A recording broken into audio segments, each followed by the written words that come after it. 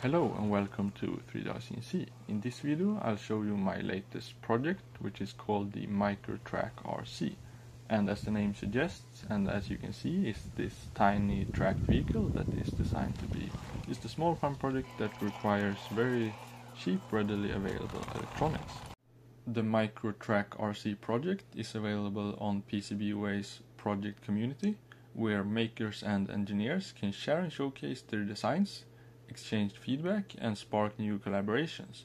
And this video is also sponsored by PCBWay, so later on I will show you how you can upload or import your models to PCBWay as well and get a 10% commission if someone purchases your design from PCBWay. So now let's get on with the video and I'll show you how this project goes together, and of course some more videos of it in action as well. And I also just want to mention that I'm really excited to be trying this in the snow in a few months, so stay tuned for that as well. So, as you can see, we have all the parts laid out here. I have some sections already assembled because there are a lot of similarities between the left and the right side. It's pretty much just mirrored everything, so we'll build one of the assemblies and then just put on the other one on the other side. So, if we start with the frame, we see the heatset inserts, because this is something you might open a few times and this is a lot more durable. But there is also a version where it just goes directly into the plastic, like some of the other parts where you put it on once and then just leave it. There are also heatset inserts in the idler braces that go on the inside right here for the adjustment of the track tensioning. But you could technically just use nuts and washers on the inside and not having to use any heatset inserts at all. So what we'll start with is installing these bearings for the drive axle. These are 10 by 15 by 4 bearings and they go just in the frame in the rear right here.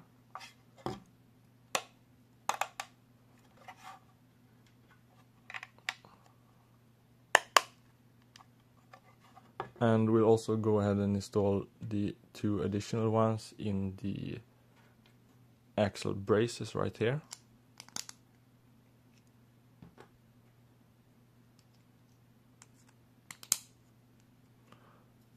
After that, we go ahead and install these geared motors. They go in the same place where we just installed the bearings, with 2 M3 by 30 countersunk bolts, and they just go into this plastic part that is the motor mount that goes on the other side. So the bolts go through the gearbox and into this part, and that works as Loctite as well. Unfortunately, I don't have countersunk bolts at the moment, so these will have to work for now.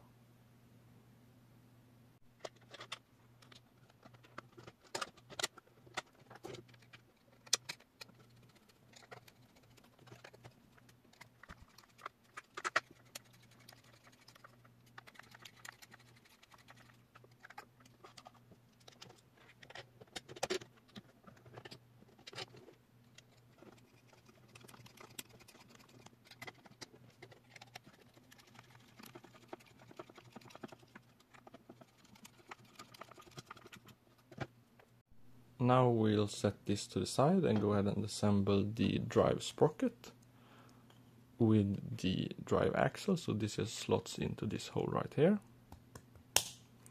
And then with 2 countersunk M3 by 6 bolts, these just screw together into the plastic of the sprocket.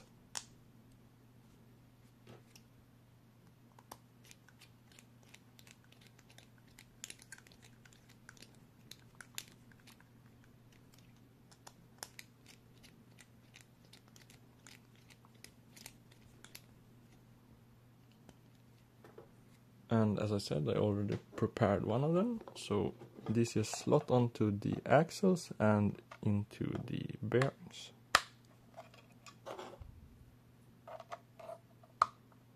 Just like that, and then we'll go ahead and install the drive axle braces right here on the outside with 2 M3 by 10mm bolts, and the bearings we already installed in these.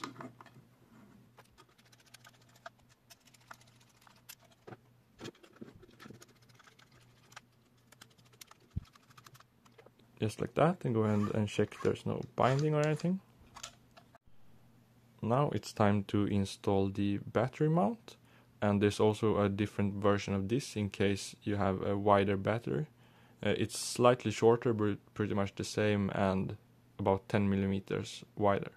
So you lose some space for the other electronics, but not that much really. So for this, the cables for the motors go in these holes right here.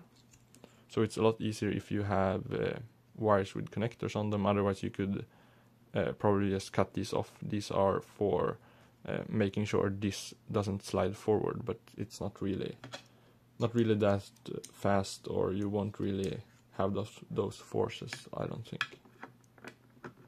So this just slides down on the slots on the side right here and around that center heatset in the back, and make sure the wires get in those cutouts right there.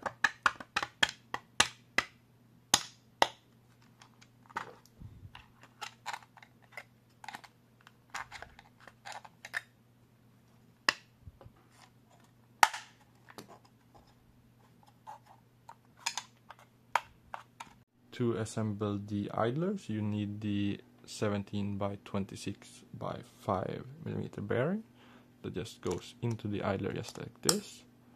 Then there's the bearing mount that goes on top, and that secures with 3 M2 by 6 self-tapping screws.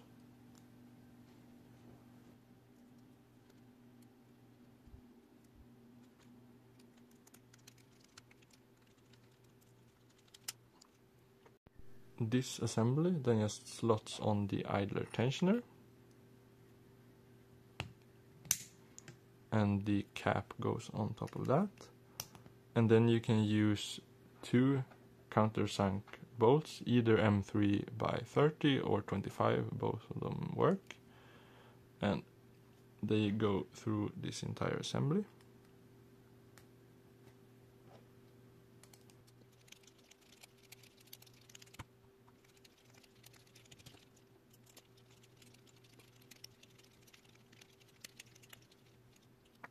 And the idler tensioners then just slot into the frame right here for tensioning the track, with one of the idler braces on the inside with the smaller part facing forward.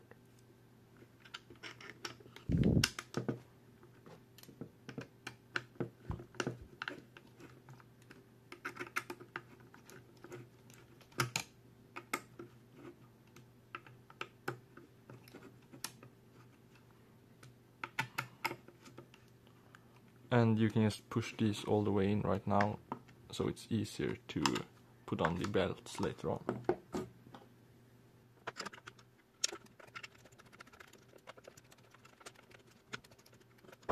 So now it's time to install these glide plates that go on the underside of the frame that the track slides on. And for that I use these PTFE tubes from the 3D printers with a 4mm outside diameter. And you cut these 133 millimeters long, and then these just clip into the slots on these glide plates. And these are really good because they won't wear down, and there's not a lot of friction as well. And make sure it's flush against the top right here, where it will sit flush under the frame.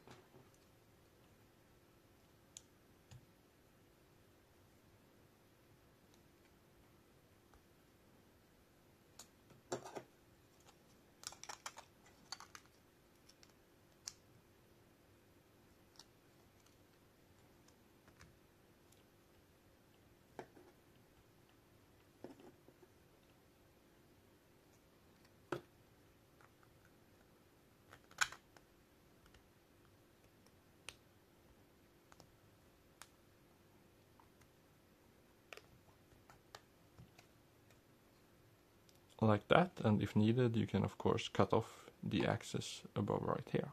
These glide plates then attach on the underside of the frame with 5 M3 by 12 countersunk bolts that just go straight into the frame, just like this on either side.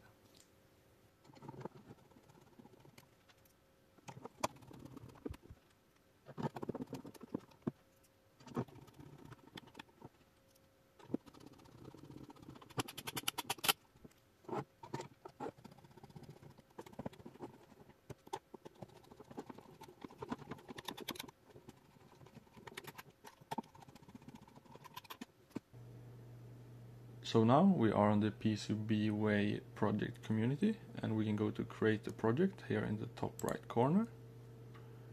Here we can see we can create a PCB project, and that you will get a 10% commission if someone buys your design from PCBWay. But what we'll do is go to the CNC and printing project tab, and you can see you still get a 10% commission if someone buys your design. What we'll do is go to the Thingiverse import. Here we will put our Thingiverse link to our account.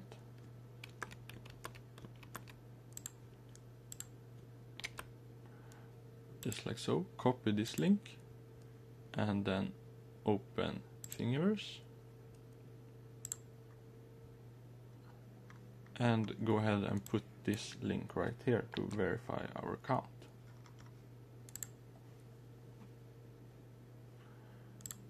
Go back and then just hit the verify right here.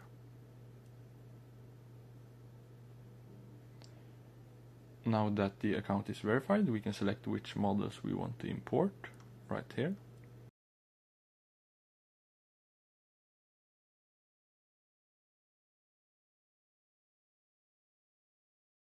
And when you have selected all your designs, you just go ahead and select import right here. And as you can see right here, our designs are actually importing. You can see they are under review, but they have actually shown up here, so the import is working. You can of course also go to create a project and create the projects from scratch. So either a PCB project or a CNC or 3D printing project, and you just enter the usual things like the title, category, and something to describe your project, and then just upload the files. But of course, if you want to publish it on many different platforms, you can do the actual publish first on Thingiverse and then just import again your project to PCBWay.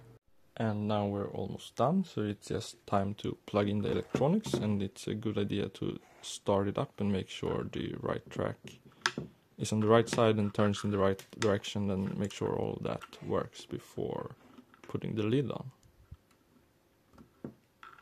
When you have organized the cables a bit, it's time to put the lid on with 8 M3x6 countersunk bolts. Just like this, and into the heatset inserts, or if you have the frame without the heatset inserts.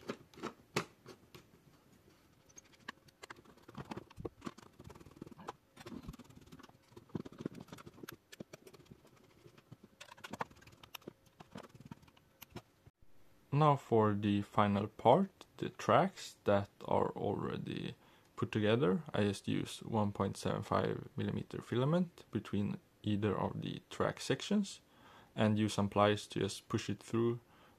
It's a bit time consuming, but really not that difficult. So there are 22 track sections on either side, so 44 in total. And then putting on the tracks, as I said before, just push the tensioning all the way in. Make sure the sprockets go into the track in a correct way.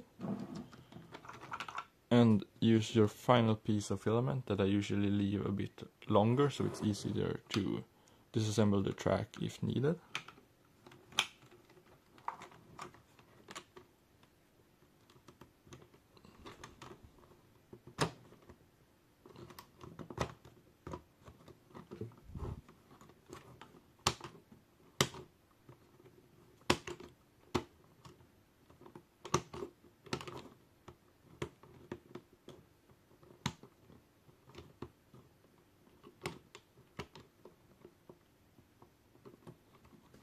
Just like that, and then the same on the other side.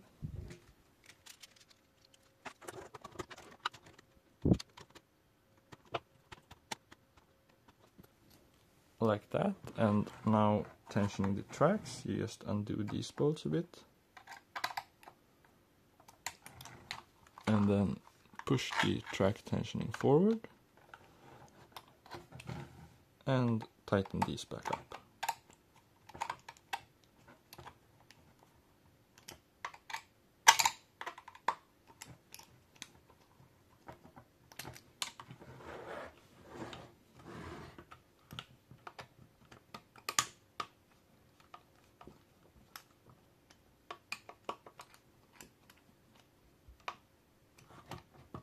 Now for the hatch, there are two different variants. One like this for button head or socket head cap screws, and then there's one for countersunk screws as well, because all the other parts are with countersunk screws, but I think these are a bit better for uninstalling and installing again multiple times, a bit harder to strip out.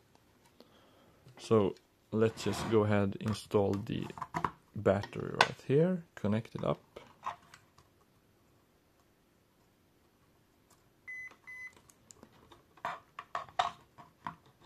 Try to get all the cables in here,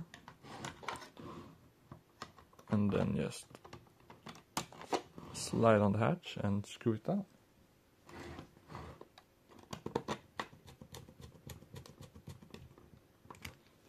Like that, and it's done.